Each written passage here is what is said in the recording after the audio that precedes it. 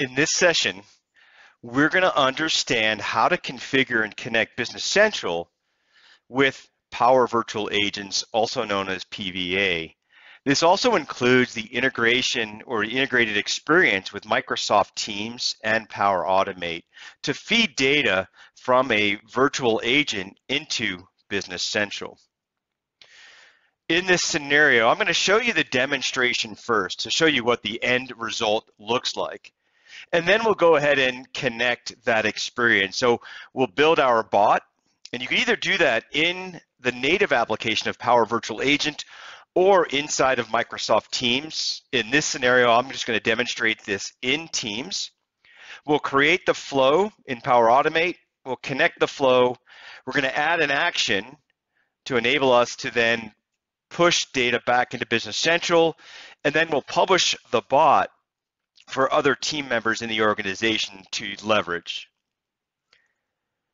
So again, I'm going to begin with the demonstration, and imagine this scenario. It could be a customer onboarding experience, or it could be a new vendor that we're going to add into the application. And obviously, anyone can go in, assuming they have the license and the credentials, to add a new vendor. But imagine the scenario where I'm in my Microsoft Teams, I'm doing other work, and I just got word of via email or a phone call or a text that we have a new vendor we want to add. So again, instead of minimizing the work that I'm doing, I have to go open up Business Central, log in, and obviously go and add a new customer or a new vendor. I'm going to take advantage of some technologies to streamline that process.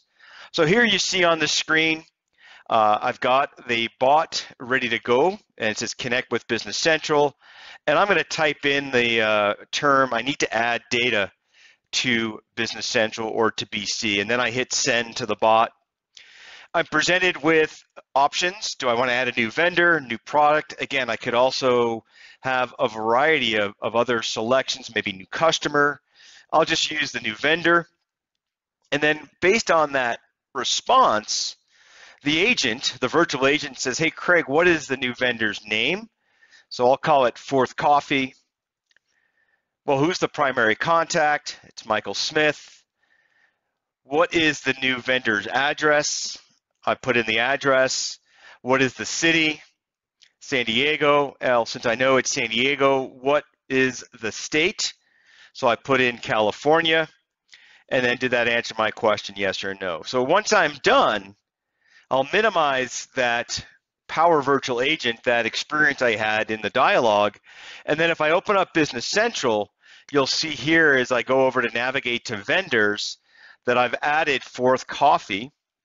And now you can see all of the information captured in that conversation while inside of Microsoft Teams has flowed into Business Central. So now that you have a good understanding of the scenario, let's go ahead and design that in your demonstration environment. So let's go ahead and build our bot. First thing you do, again, you could do this natively inside of Power Virtual Agents. I happen to be just doing this inside of Teams. So if you go into the apps here on the bottom left, you can search on Power Virtual Agents. From here, you'll hit Start Now, and then choose which team you're going to go ahead and invoke that bot or virtual agent. You'll name the bot, so I called it again, Connect with Business Central, and then I'll select Create. Now this takes a moment or two for it to create, and now I've got my palette, if you will. I've got the agent ready to go. I'm going to begin by creating topics, and that was how I started the demonstration. You'll see that you have several topics to begin with that are part of the sample database you get with Power Virtual Agents. I'm going to create a new topic, and remember I called it, I want to add new data to Business Central. Now again, what happens here is you'll just create a number of different trigger phrases, something that will invoke or wake up the bot, that virtual agent, so that it knows that you're going to do something, or that's the dialogue it's about to have with you. So again, I created add data to Business Central, add data to BC, maybe add new inventory, add new customers, new vendors, And then when I'm done, I'll close out those trigger phrases, and I can minimize the test just to give us a little more real estate. So I'm going to begin now with, first of all, removing this message here, and I'll hit Save My Bot. So I've got my trigger phrases, and next I will insert a question. So again, you can see the number of choices that you can insert. The first thing is I'm going to ask a question. So in this case here, remember, I had a personalization. It said, what's the display name? It recognized me and my active credentials inside of Teams. And it said, hey, Craig, how can I make your day easier? Do you need to add a vendor or product? And then with multiple options, I'm going to capture those here inside of the options for users. So I'll select new option. And again, I gave that recipient or receiver new vendor or product. Again, I could add additional ones here to branch off. If I scroll down, you'll see here, remember it said, do you want to add a new vendor or a new product? Then you'll hit insert, and I'll ask the question that if it's a new vendor, the question will be, what is the vendor's name? And if I expand on these multiple choice options, instead of doing the multiple choice, I'm going to capture the user's response. So I'll select on user response, and then you'll want to edit the response as, because I'm going to use this throughout the setup and configuration. So hit the pencil or the edit icon, and over on the right side, change var 1 to vendor name. And then insert again. And I'll ask the next question, what was the primary contact of that vendor? Again, I'm going to capture the user's response because I'm going to use that. And yet again, with this properties column on the right side still open, you'll just type in vendor contact. So go ahead and you could do the same for adding address, city, and state. Once you're done, hit the plus sign again to here. You can see at the end, I've got my state, and then I'm going to head and end the conversation. And so you typically will end that with a survey. Again, depending on the configuration, if you want to convert that over to an agent, as many of us see in our experiences with working with virtual agents, we can transfer that to a live person at any time. But again, that's kind of out of scope of this configuration. Next, go ahead and save that. Again, you can see here I've got the name Connect with Business Central, and now I have basically built a bot. Next, I need to connect that to Business Central. So I'll begin with creating a flow or in Power Automate.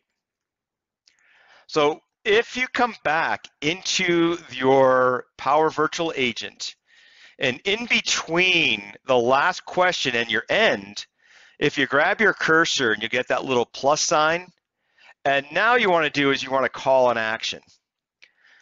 When you call an action, you'll see the flyout here. Right now I only have one. It's called Create a Flow. I haven't connected any yet. And then it'll open up embeddedly the natural options for you, and we're going to choose Power Virtual Agents template. So selecting that template, I'm going to edit the name. In this case here, that flow will be called Create Data via the Business Central bot. Then I'll add an input, and so this will be a text. And what the text will be are the responses that we captured earlier. So again, vendor name, and then vendor contact, vendor address, vendor city, and state. And then you'll save those options and close that out. So again, all the information that we were capturing in that dialog. Next, now that I've created that, I need to connect the flow. So you'll go back into your Power Virtual Agent and kind of wire up that flow. So again, last question, you'll hit the plus sign. This time, when you select call an action, you'll notice the flow that you created is now available in the list. So we're going to create the data via the Business Central bot. And now all I need to do from the drop-down menus are to appropriately assign what that value is to the text. So for example, for vendor name, remember we renamed that var1 to vendor name. So you'll do the same for all of the areas of input. So contact, address, city, and state. Save your work, and then you're done with wiring that up. The last step before we publish is just to add the action so that we can write that data back into Business Central. So let's go ahead and add an action. Again, that creates the record inside of Business Central. So from the flow, again, I'm inside of Power Virtual Agents, inside of Teams, I'm going to click on the details. And so from there, you can edit the flow.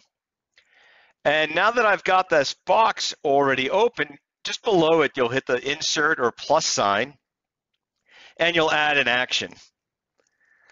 Now on the action, you're going to go ahead and search for Business Central.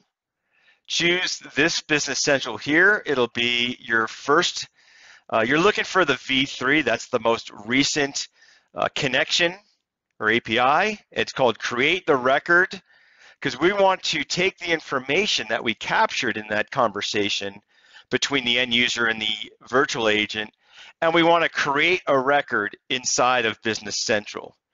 So again, make sure you select Create Record V3. Obviously, you can see a number of other options available depending on the tasks that you're looking to achieve.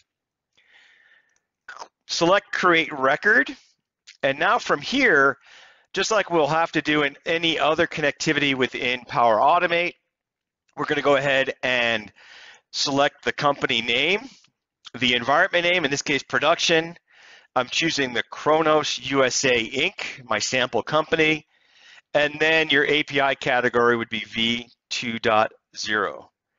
The last step is to select the table with which you want to connect. So once the dropdown is, you'll notice since we're using vendors, and then I'm going to add the dynamic content. So what that does is all the areas that we capture in that agent are now going to be available here in my dynamic content. So choose vendor name. Under display name, we'll put vendor address for address 1, city and state. You'll select save, and then you're done. You can close that out. Your last step is to publish the bot.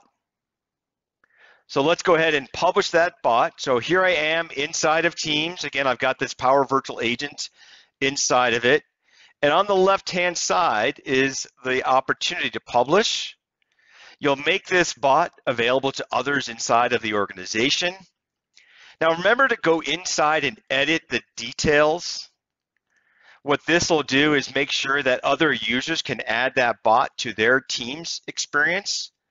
So I'll allow that and say yes, save those changes and close out, and then publish to Teams. And when I hit publish, you can see when I open the bot, the user will be prompted to add that to their Microsoft Teams experience. And this is how we began the demonstration with the bot and the dialogue. So again, just to give you an idea, we looked at how to demonstrate or what the end result would look like. We designed the bot. You can certainly do that inside of the native experience of Power Virtual Agent or within Teams. Created the flow, connected it, added the action, and then we published the bot.